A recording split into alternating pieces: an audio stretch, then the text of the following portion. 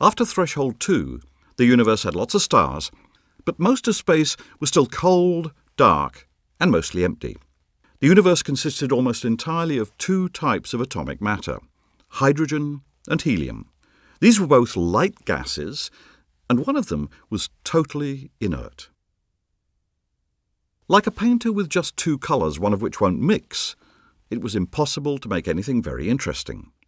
The universe needed more colours, more chemical elements, and that was the work of threshold 3.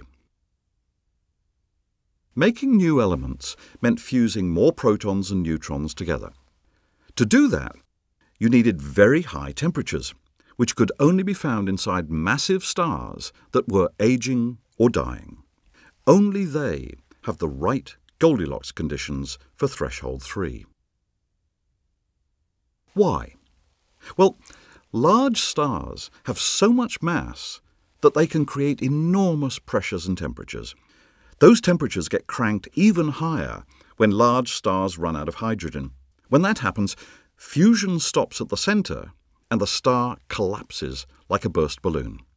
If the star is big enough, the collapse is huge, creating such high temperatures that helium nuclei can fuse into nuclei of carbon. When the star's used up its helium, it collapses again and the cycle starts over.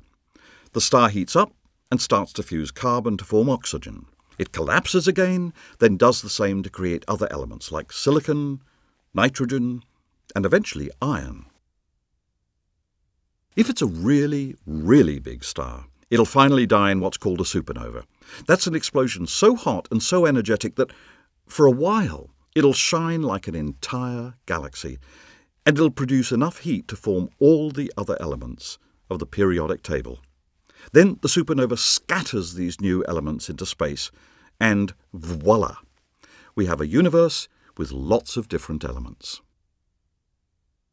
Threshold 3 was crossed for the first time when the first large star died.